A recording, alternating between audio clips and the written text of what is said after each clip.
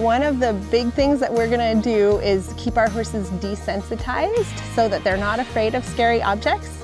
And we want to keep them thinking. So horses are really interesting. They're prey animals, and humans, we're more predators. So we don't really think like horses do.